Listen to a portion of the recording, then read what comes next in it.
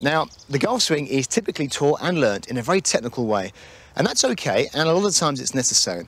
But it's also slightly distracting and prevents a more natural and effective way to learn. So if you've been playing the game for long enough, then you would have collected a lot of information, a lot of separate, different pieces of information, which is asking you to make certain moves within your swing, lots and lots of separate moves. The issue with that, though, is at which point you put all that together to make one complete and flowing movement. So before we get into breaking the swing down a little bit and thinking about some of the other concepts of the swing, let's be very clear on the big picture. Let's understand what the motion of the club is.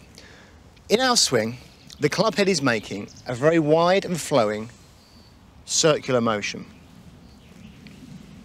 And if you can keep your attention on the club head and making that big circle, you'll probably find that some of the other more detailed areas of the swing start to happen out of your awareness. Now, before we start going into some of those details, let me give you a fantastic drill that's really going to help you develop that circle. So, typically then, the swing is tilted over and is on an angle something like this.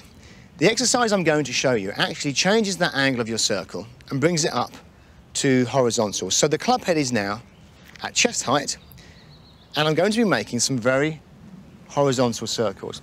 And the idea behind that is that at chest height, we are much more aware of the motion of the club head, and we can really see and feel that circular pattern more easily.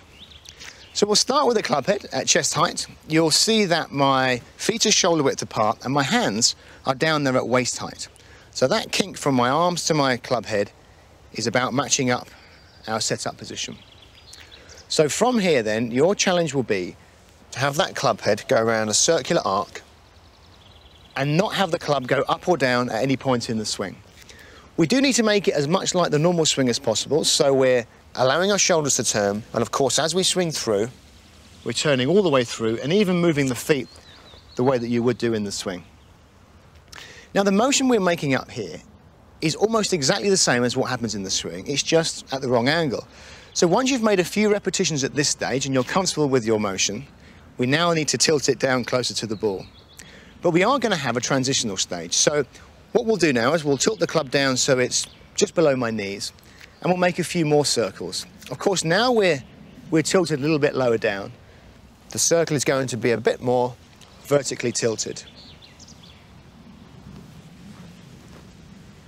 Now at this second stage, you can also start to speed up the motion so it starts to flow a bit more like the golf swing.